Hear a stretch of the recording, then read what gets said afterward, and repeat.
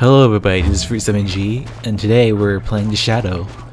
The Shadow class is a ninja type class that likes to be very fast and agile. And to make up with his speed, he has almost the same health as a Wraith of 150. And his arsenals are the machine pistols, SMGs, and the katana. And in today's gameplay, I'm using the katana as my primary, and as my secondary I'm using an SMG called the Ghost. Normally, if I were to play the Shadow at my typical bases, I'd probably be using my dual pistols, such as the Scorpion and the Typhoon. However, in this case, I want to use the katana because one is probably the most trolling weapon that anyone can use. Because anytime you kill someone with it, it probably drives them mad. Like you say, like something like "you katana noob" or something like that. You never know. Results may vary. So people are kind of like have a prejudice against katana users because it's kind of one is kind of cheap because of his attack power and all, and two, I don't know the second reason, but people are just like really hating it, you know. So the Shinobi is boosting in power of 150, but if you use two skills such as the Shadow Walk and Swift Blade, you can actually amp up the power up to the 195. Which is very comparable to the Iron Veil or the Drone and the Marksman class, and thinking that probably a really useful weapon if you were to want to kill anyone with has anything with lower health than what the max out should be. So you were wondering how you should actually play this type of playstyle.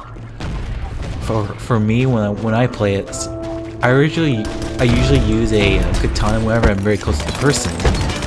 If anyone's far away from me, I'd probably be using my secondary such as an SMG or a pistol. I've seen people in the past, or not really in the past, but like almost every katana user I've seen, you'd probably be chasing after people where the katanas are trying to get a kill from it, and then most of the time you end up being killed because either one, they get too close and then try to shank them, or two, you probably got headshot before they can try. So for what I would suggest for those type players, like if you're at a certain distance, don't go after and chasing after them. Just use your secondary instead and get a good kill that way, so you can increase your survivability and stuff. In this match, I actually pulled off two. I would say two. One of them was a miracle, and the other one was kind of a trolling, a funny thing I just did. One of them was I was able to kill two people. One of them was being tanked, and the other was a grenadier. With a double kill with a katana, and I was able to escape with no damage. I don't know how that happened, but you know, anything can happen, I suppose. And the second thing was, I saw there was a invisible ninja, and he's just trying to flank someone apparently. So I ended up chasing him for a while now, and I don't know, for some odd reason, he does not realize I was actually behind him. So yeah, it was quite funny for him for not to take that to me. So after he killed him, I killed him back. I wonder what was his reaction after that kill and all. So anyway, I hope you enjoyed the gameplay, and hopefully you probably find your inner ninja and try to murder people with katana, or some of my cases try to use a machine pistols and overwhelm them with your guns.